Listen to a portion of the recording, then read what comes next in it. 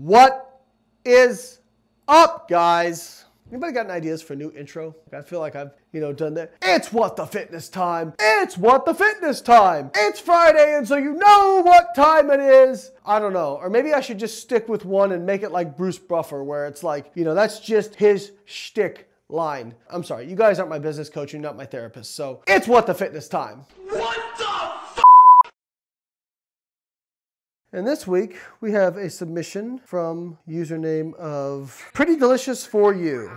Here's what happens to your body when you don't eat for 24 hours. Ooh, I bet there's gonna be something about fat burning mode, autophagy. I'm gonna guess those two. That's gonna be my guess. So we'll see. This has 14,000 likes on it.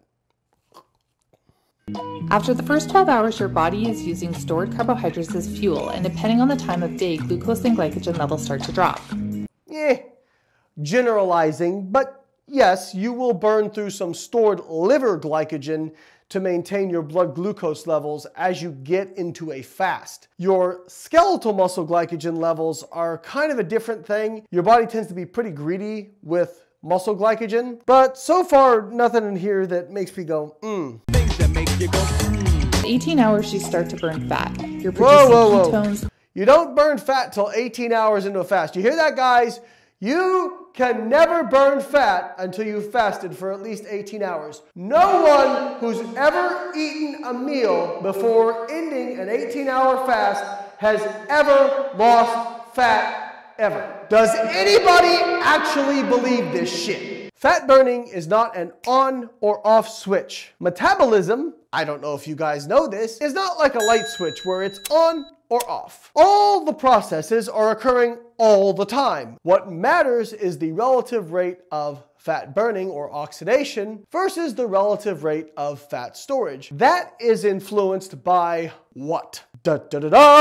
Energy balance. Now, some of you might say, well, carbohydrates release insulin, and that blocks fat burning. Well, yes, kind of. The problem with that is you're only examining one side of the equation, which is fat burning. There's also the balance between fat storage and fat burning. Now, if you eat a high-fat, low-carbohydrate diet, you will burn a lot of fat, but you will also store a lot of fat. If you eat a high-carbohydrate, low-fat diet, you will burn way less fat, but you'll also store way less fat. That is because of the fat you store, over 98% of it comes from dietary fat. Less than 2% under normal dietary conditions comes from what's called de novo lipogenesis, which is the conversion of carbohydrates to fats. What ends up mattering is energy balance, because that is going to determine the relative rates of both fat storage and fat burning. Now, what this person might say, since they're a fasting person, is,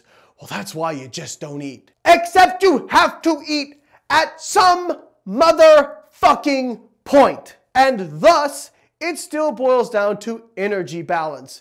Because if you just don't eat for like 3 days, what's going to happen? Well, you have to eat way more on the day you actually eat.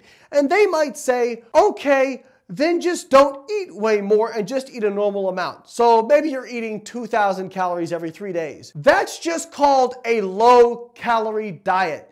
If you just ate like, 700 calories a day over those 3 days, guess what? Your results would be exactly the fucking same.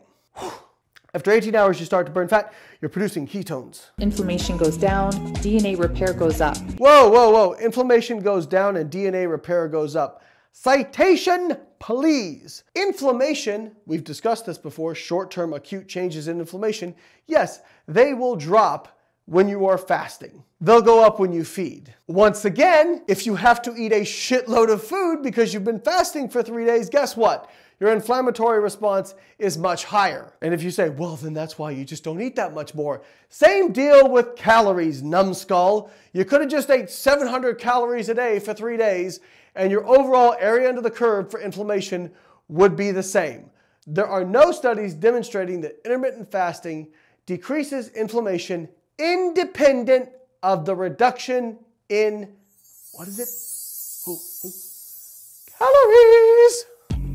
Once you hit 24 hours, you are still burning fat, producing ketones, improving brain function, only now you are reaching a... Hold up, so you're producing ketones, so now the conclusion is you're improving brain function. No, ketones don't improve brain function, they just prevent your brain from fucking starving, okay?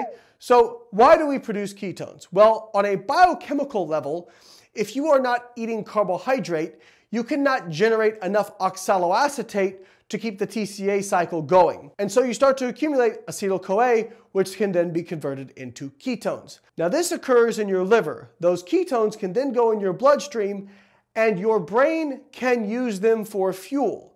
But if your brain has the option of choosing between glucose and ketones, it will choose glucose every time.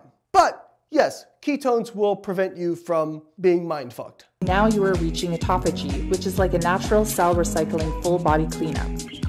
There it is! Autophagy! The magic word! You know, 5 years ago, it was inflammation. Like everything was about inflammation. Now, she put that in here too because, of course, she's got to tick all those influencer boxes of the buzzwords. But autophagy, physiological process, always happening. If you didn't have autophagy happening because you were eating like a normal person, then you would fucking die.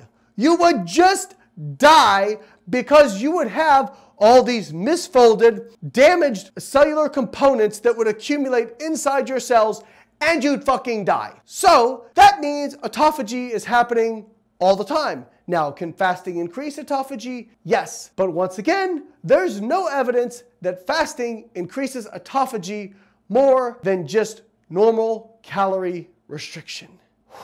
Does anybody have some sedatives? All right, let's see if I can make it through this video. What do you think? Will you try it? Nah, I'm good. And I'm out.